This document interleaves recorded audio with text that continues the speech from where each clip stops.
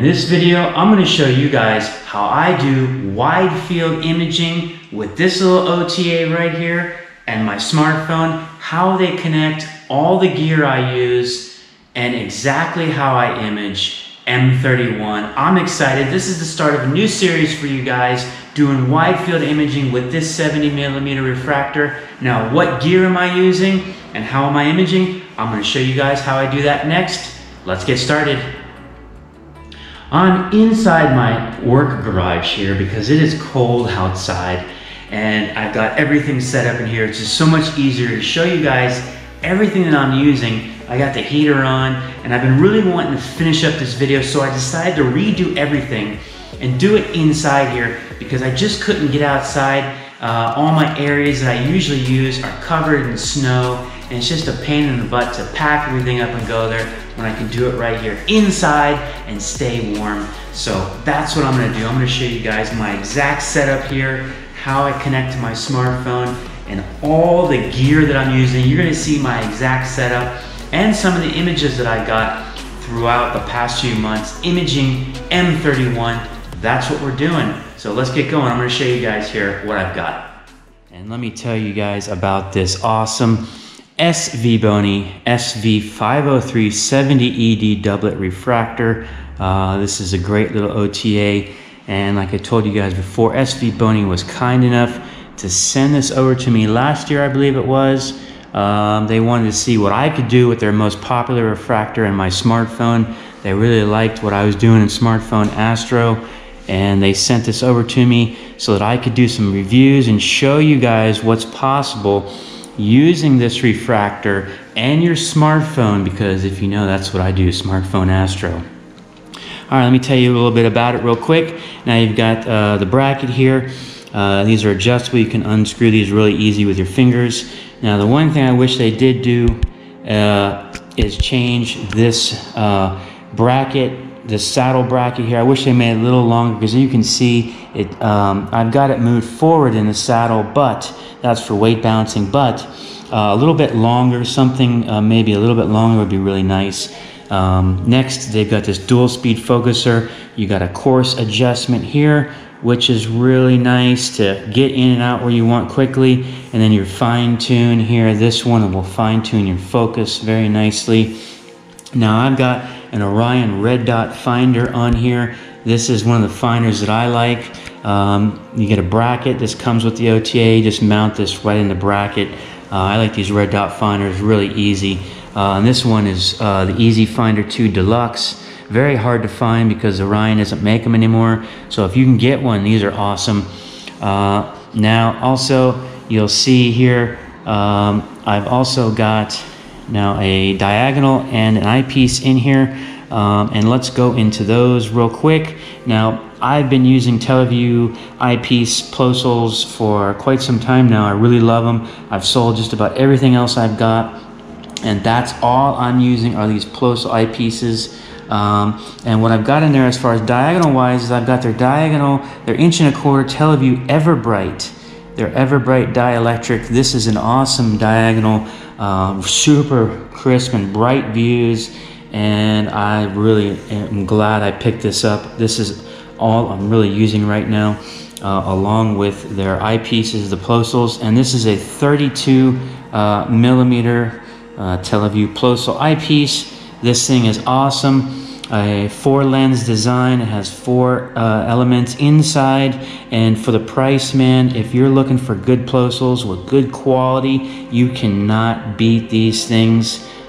These are awesome. Now this is a 32. I wish I had the 40. The field of view is just a slightly bit bigger with the 40, of course. And apparent field of view, I think there's 50 degrees with these. So, you know, not the most narrow like a lot of Plosals, which are 42, around that range. You get a 50 in here, so it's a little bit bigger, wider than most of the Plosals, but these things are awesome, well made, well designed. Everything Teleview is awesome. Highly recommend it. So, okay, all right. Now that is the OTA. You've seen the mount, you've seen the bar upgrades, and now what you don't normally see would be the filters that I use. And let me show you guys those real quick. Now down here, I've got 2 filters. that I normally use. And let me show you the first one here. Now this is not an SVBONY, but this is an Optolong L Pro filter, and I use these because if the moon, I have moon out and I'm getting a little bit of interference, I want to get that data, I'll pop this in. Now it's not really made to help with the moonlight, more of light pollution from the city, but I live in 3 distinct Bortle grade skies. I've got a Bortle 6 off to my kind of east here, and then directly above me I've got a 5, and over to the west here I've got a 4. So 3 distinct Bortle gradients in my sky, and it can be challenging. And then on top of that I've got a golf course range just over here, just off to my house. Luckily it's not pointing at my house, but those lights are bright at night, man. Let me tell you, it's ridiculous.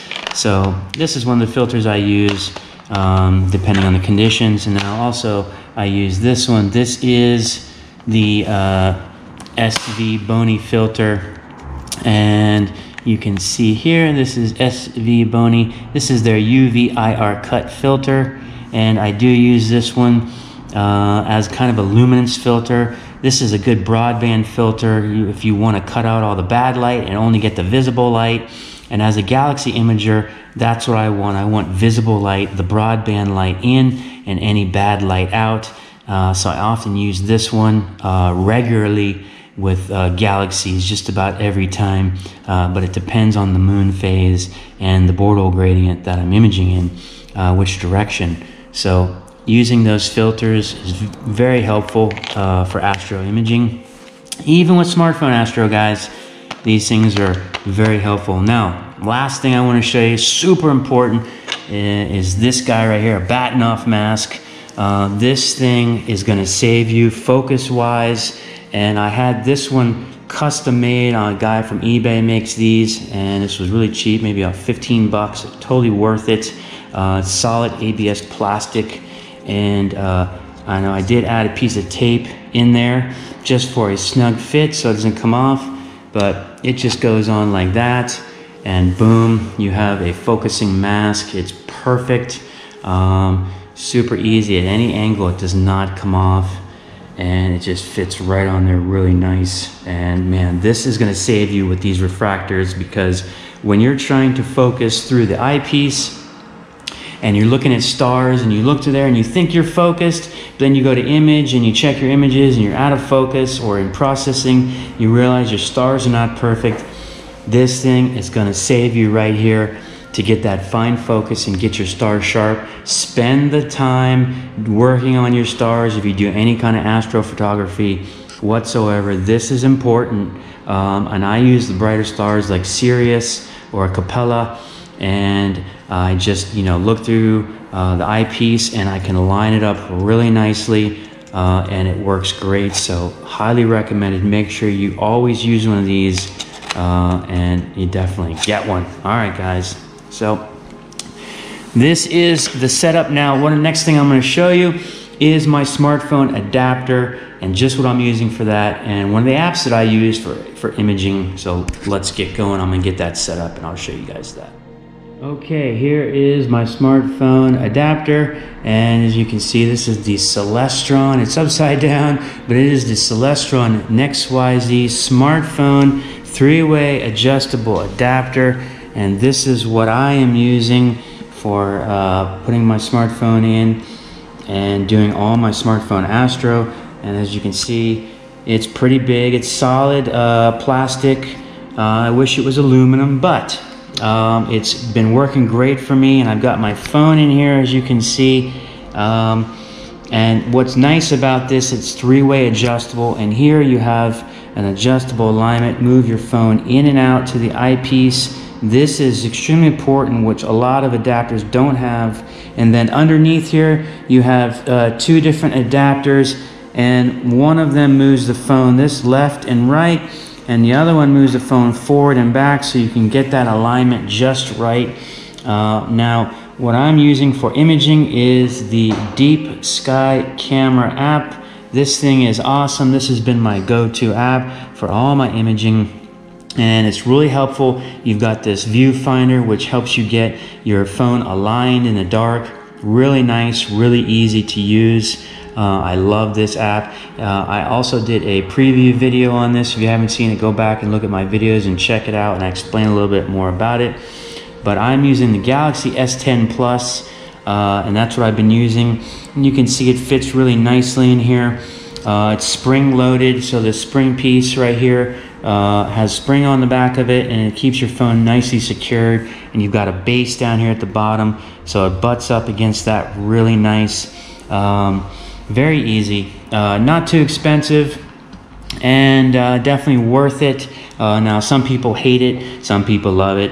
Now, I did do a couple mods to mine. I added in some sticky tape here on the clamp, right here on the top, which they didn't have in there. You can probably see it. And I did add a couple washers in here as well, which helps offset the weight of the phone, because a lot of times you'll get a little bit sagged this way and it won't line up to the eyepiece here. So I added that in there. Now, one thing I do recommend is not use a phone case, because it adds so much extra weight, and that's going to give you a lot more sag. You can see I've got my phone case pulled off here, which just be careful, don't drop your phone on the pavement or wherever. But yeah, definitely this is awesome. This is what I'm using. So that is my setup, guys. Now, I hope this was helpful to show you what I'm using for this wide field imaging. And this is going to start the series off here with this particular OTA, this SVBONY SV503 70 ED Doublet Refractor. This is an achromat. Now, there is some chromatic aberration that I've noticed with here, but if you get your stars nice and sharp, you won't really have to worry about that too much. Definitely there is a reducer that comes along you can put on here, but I don't recommend using it because back focus is a pain in the butt to do with it. So just use it as it is. Now, you don't have to have this setup, guys, that I do. If you have anything that has a go-to and tracking, this is a very light OTA, and it will pretty much work on any mount. And but definitely, you know, I didn't show you guys. I've got SVBONY's. This is their dew strip. SVBONY. This is their dew strap, and this thing is a lifesaver. Let me tell you, in the wintertime, I've got this connected here. Sorry guys, I didn't talk to you about that, but yeah, this is connected here, and it comes down. They have a controller, and you can see on, and you've got low, middle, and high. Now, one thing you do have to get separately is this power cord, which connects to your battery pack, and this is just a simple plug. As you can see, you can pick these up anywhere. These are really cheap, and it just connects in just like that. Super easy to do. And yeah, this is a lifesaver. Definitely get one if you're doing any imaging at night, because you will have Frosty the Snow Scope, and that lens in there will be crystal, and you won't be able to see anything. So okay, all right guys, well, this is what I'm using here, and that's my setup. So next I'm going to show you guys a little bit on some of the imaging and the images I've taken, and then into the processing. All right, well, the rig is running right next to me here. It's about 9 p.m. and it is super cold out. My hands are like icicles right now, but the SVBONY 70E doublet is in action. I got my Galaxy S10 Plus imaging using the Deep Sky camera app. Everything is going great. I'm in this wonderful field here where I like to do my Galaxy imaging. It is super dark. I do have the city around me with some city glow, but Andromeda is straight up right now, so it's in a really nice dark area of the sky, and it is going towards the west, so it's going to be perfect from here out. I'm hopefully going to get a bunch of data tonight to create that really nice image. We'll see. It's taken a lot of effort trying to maintain that focus and get an accurate focus with this 70. It's so hard to see using the Batnoff mask. I've had to really work hard at that, but I think I got a decent focus going, so I'm letting the rig run. It is absolutely beautiful. I got Mars right here, Orion Nebula right there, and M31 straight up. This is perfect conditions for doing this.